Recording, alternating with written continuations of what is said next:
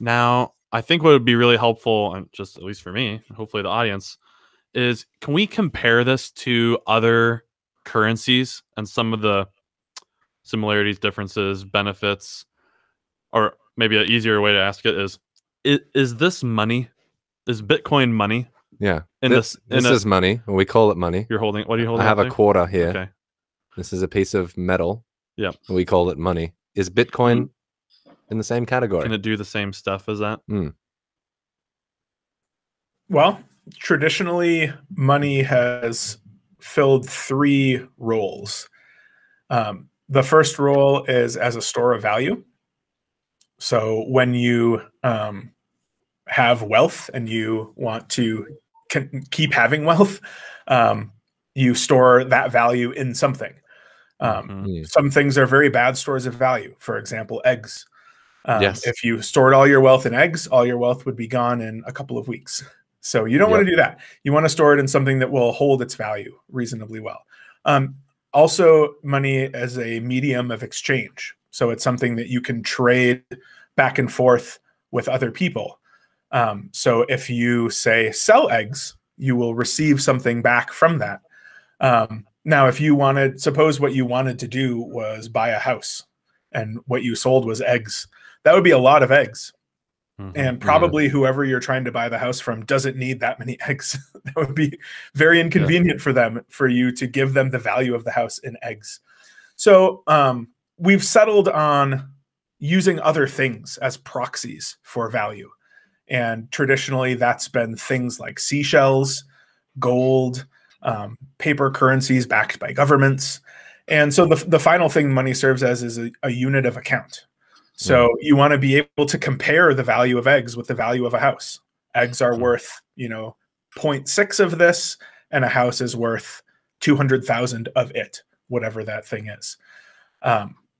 So Bitcoin it has numbers associated with it, so it can serve as a unit of account. We can talk about how many Bitcoin. It can serve as a store of value in the sense that you can trade dollars for it, and or eggs transact with it, and you can send it to and from other people. So it seems to serve these 3 functions. Now, the one question is how well it does that. How well does it serve as a store of value? How well does it serve as a medium of exchange?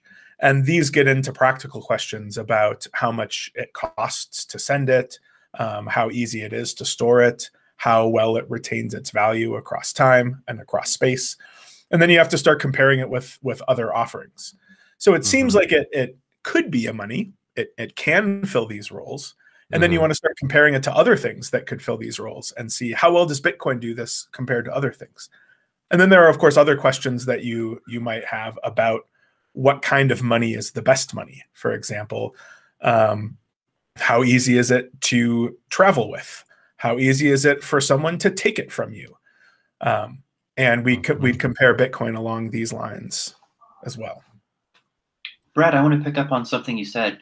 When describing money's roles, you gave various examples of money: seashells, gold, paper, and so on. And I think it's useful to look at those examples and to notice this. It's a highly contingent matter what we use as money. It's up to us, really. Maybe the vogue way of describing that is that money is socially constructed.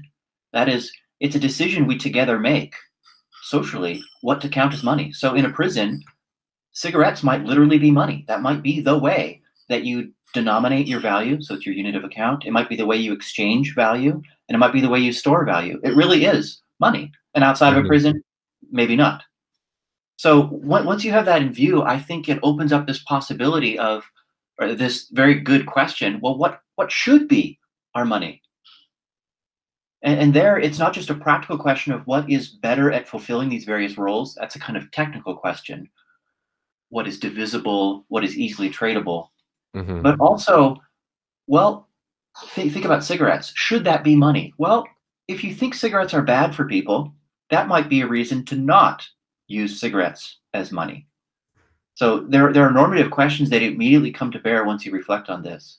Both the contingency of what we use as money, the fact that this is up to us, and also the obvious fact that some things look to be bad to be used as money. And that invites this question: well, are there other things that are better?